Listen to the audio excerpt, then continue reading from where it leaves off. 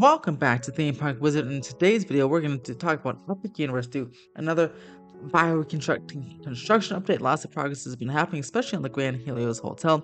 Can't wait to share with you all the progress, so let's get right into it. As always, we're going to start off with Celestial Park. And in Celestial Park right now, a lot of things have been happening. Lots of dirt still on the ground, but you can see the formations of pathways right now in the dirt, as well as the linear line of fountains there. You see the S curve shape for fountains and those three pools of water. The pools of water are and the ponds that are painted blue, and the Atlantic restaurant has beautiful glass and is just about complete, at least on the exterior. Here is the progress on that late addition to the Celestial Park area. These will be two new restaurants in a food hall type setting or cafeteria type setting. These will be two new restaurants, and hopefully this opens with the park, but this is a kind of a late stage addition. This just broke ground a couple of months ago, but yeah, they're making quick progress on this. There will be 2 stories, so they're already halfway done, and you see that area front will be part of the indoor area as well. Moving on over to the fountains, you can see more of those fountains in the shape of the fountains. There'll be quite a water and light show, or water show, fountain show in the middle of the day there, as though I'm sure there'll be plenty of cool patterns with the water fountains that will sync up all throughout the Celestial Park. Here's the other side of the Atlantic restaurant. You can see that beautiful blue glass goes all the way around the building. The main entrance will be on the 2nd floor. You'll have an option to dine on the 1st floor with a view of those fountains. And I'm not sure, but I feel like I thought it was either rumored or confirmed there'll be some sort of aquarium in the center of this restaurant. It does fit, because it's kind of an aquatic type restaurant. But yeah, this looks absolutely gorgeous. Cannot wait to see the inside of this later on. Here, look at the Super Nintendo World entry portal, the Super Nintendo World store, or the Nintendo store, as well as Moon Pie, the pizza restaurant that is getting its exterior theming. It looks beautiful and fantastic. Now you can also see some formation of pathways going into Super Nintendo World and the restaurant and the retail locations in the pathway right over there. Looking at the Constellation Carousel, not much has changed on the exterior, although I believe they are getting some gold paint on the steel that's not so white anymore. It's now gold, matching that concept art, but a lot of the interior mechanics are happening underneath that massive dome as well. Here is looking at a restaurant nearing completion next to the Wizarding World of Harry Potter. Not sure the name of this one. You can go over to Theme Park Stop. Alicia Salish knows all the names to these restaurants in her videos. But this is a massive restaurant and is looking to be racing towards completion. Right by the Harry Potter store. Looking at the Grand Helios Hotel from the in-park, it looks absolutely fantastic. Almost all the facade working windows are in. Well, actually, it looks like it is on the front side. It looks like it is completely in there. See a cherry picker working on something on the 2nd floor. But yeah, the main glass atrium, which looks gorgeous, is done, as well as the associated rooms and floors. A lot of work happening on the upper levels with the ballroom and fireworks viewing area as well, and the dome. Here's a close look at the dome structure. You see the mini dome is done with its spires, but the main dome is getting its sheathing. It will look just like the mini dome. And, I think it will have a spire, some sort of top at least. And that spire is probably, I think, actually a lightning rod, functions as lightning rod for all the severe thunderstorms they get in Florida every day. Over at Dark Universe, the main entrance to the Monsters Unchained attraction, looking fantastic. The top pieces are still not installed yet. Again, I feel like those are prefab pieces being installed on site, and then we'll just kind of plop them in like Legos when they're ready. But we're still working on the main entrance, on the pathway, the bridge, and the main archway there. And it looks absolutely gorgeous and very stone gothic. I love it. Cannot wait. This ride is going to be very, very impressive, and I can't wait to get some on-ride POV. Maybe we'll get some teases at it, because this should be the next Super Nintendo World announcement, maybe next month, or the land announcements, which should be great. There is a little fountain, looks like at least a little fountain, and for the Darkmoor Village, this would be great, because if there is a fountain here, that means each area would have or almost every area would have a water feature. Yeah, they would have a water feature, which is pretty awesome. In this little village, I love the shape of the buildings as well. Looks absolutely fantastic. There's another overhead look of the fountain area, as well as Darkmoor Village, and some doors. That means portions of this building have been completed, There'll be some restaurant and retail shops here, and the villagers looks like a nice place to chill out in when when you're not riding any. Another shot of Rockmore Village where they're covering up the pavement. That means the pavement must be complete in that area. Look at that cool shape of that building, though. This triangular building. It's like one massive roof just going all the way down to the ground. Looks very, very cool. Looking at Curse of the Werewolf, the barn structure where the swing launch will be happening has doors now. I think that's the last thematic element that it'll have. The rumor there'll be a werewolf animatronic in there. They'll see the transformation into from man to werewolf in that scene. That is the rumor, at least. And yeah, so that's pretty cool. And I see that officially complete and finished. Lastly, looking at the Windmill Restaurant. Frankenstein's Windmill Restaurant looks fantastic. Again, windmill's done. Looks like the outdoor area is done as well. And there's working on the pavement. The pavement's all covered up. And there's the Curse of the Werewolf coaster. It looks absolutely fantastic. This should be a fantastic dining location of this tavern right over here. Now let's head on over to the Wizarding World of Harry Potter. Over in the Wizarding World of Harry Potter, not too much is happening on the outside because it's mostly an interior land. But you can see the steel supports for the entrance to the circus show are right there on the bottom. And there's the intersection of the streets. Lots of artwork has been painted on the buildings, and lots of little chimney holes have been installed on the roofs of the buildings as well.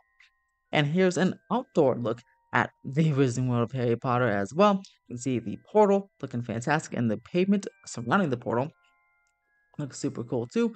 And the murals and the Arc de Triomphe looking absolutely fantastic. Going inside, more scaffolding is coming down on the buildings, revealing a beautiful Parisian facade. All the completed pavement is covered up and ready for guests. And they're still working on some of the storefronts, and then that should be complete as well. Over in the Isle of Berk, you see 3 boats testing on the Splash Battle attraction. Still waiting for lots of theming, but again, all the supports are there, but these are probably just 2D figures going to place rapidly all at once, but they're testing the ride clearly. Multiple vehicles, which is fantastic, and it looks like four people per side, so 8 people per boat. Could be a decent capacity, especially because this ride has no height requirement. Looking at Spitfire Grill, the windmill looks fantastic, and it's complete. And there'll be again an animatronic dragon, a rumored animatronic dragon, on the side of that building. There's entrance to Spitfire Grill, and there'll be more and more trees to the top of the roof there to make it feel like the building is just hidden on the mountainside. Just taking an overview of the middle front section of the land there. The work continues on the bridge over crossing the lake and fire drill attraction. The lake it's empty, but it's all done, and their work continues on the retail location with the dragon houses on top. But other than that, the rest of the land looks absolutely fantastic. It's a close look at the area that will also include a very nice fountain they showed in the concept art. Looks like roofing has been installed on a couple of structures there. This is where some meet greets will happen for the land, as well as some retail locations as well. And we all know Hiccup has been installed at the first launch for the How to Train Wing Gliders coaster, but now look, in the yellow plastic wrap there, we have a massive toothless animatronic.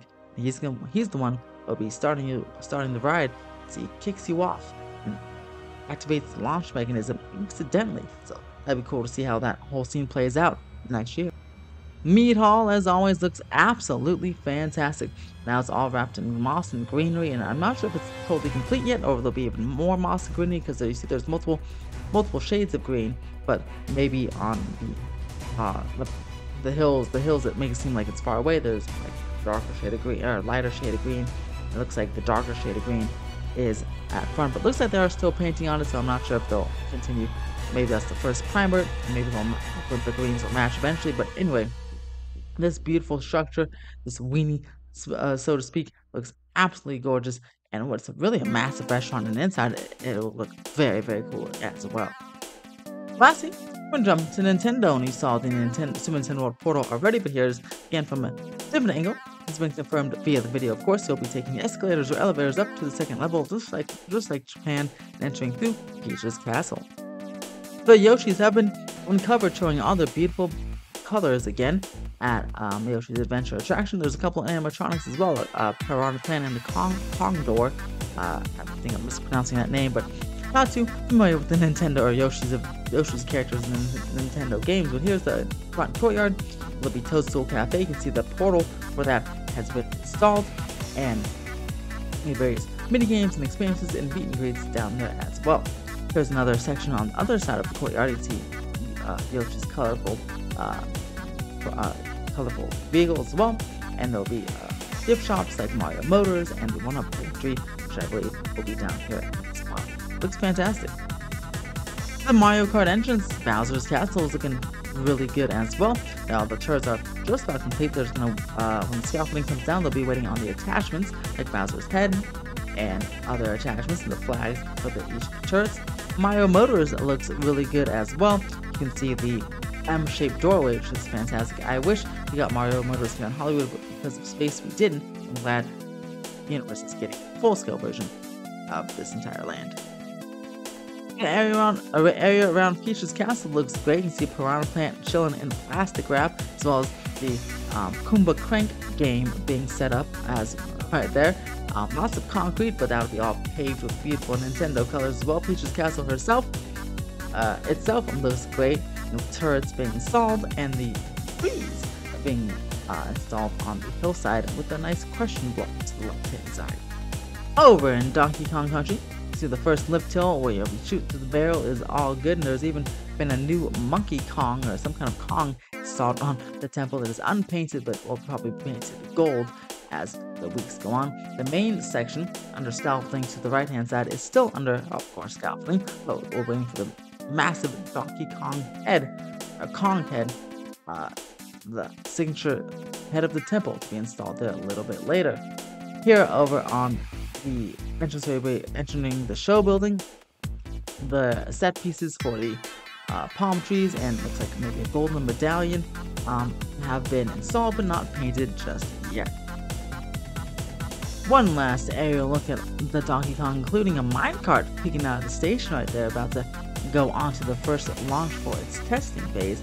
That looks super cool, and you can see all the details about this land at Universal officially revealed it on May 2nd. I did a video on that, so you can go ahead and check that out. I'll link it up the top right hand corner there. You want to see all the details on Super Nintendo World Universe next year. And just like that, that's going to do it for this week's Epic Universe update. What land are you most excited for? Are you liking how things are shaping up? Are you hoping this opens in late summer, early fall 2025? Again, it's not, they took away the 2025 or summer for 2025, so a little bit of a delay there. So probably going to open in the fall, but maybe can preview in late summer. I will for sure be there. Let me know what you guys think in the comments below. Follow my socials, my patreon.com/club722 for really cool permanent information and rumors and updates. You can click on the link there for that and all my other socials down below on the screen. Make sure to like this video and subscribe for more theme park updates, and as always, have a big day.